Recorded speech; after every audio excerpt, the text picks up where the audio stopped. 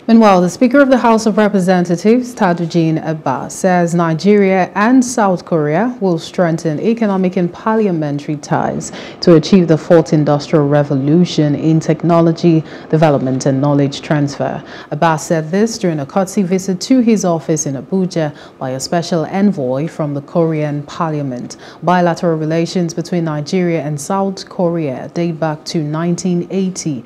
The visit by the Korean parliament serves to strengthen economic and parliamentary ties.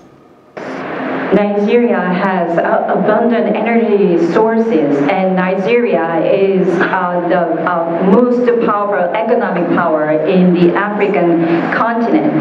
So Nigeria has resources, and Korea has technology. So our economies are quite complementary to each other. And in particular, with the launch of the African Continental Free Trade Agreement, we hope that free trade will be further improved.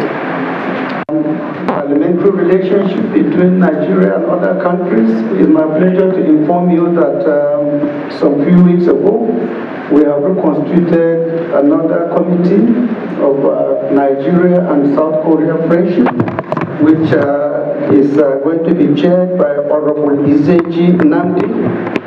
He's the chairman of that particular group, and we hope that in due course, he will extend the sands of fellowship to your own colleagues in South Korea. Hello, hope you enjoyed the news. Please do subscribe to our YouTube channel and don't forget to hit the notification button so you get notified about fresh news updates.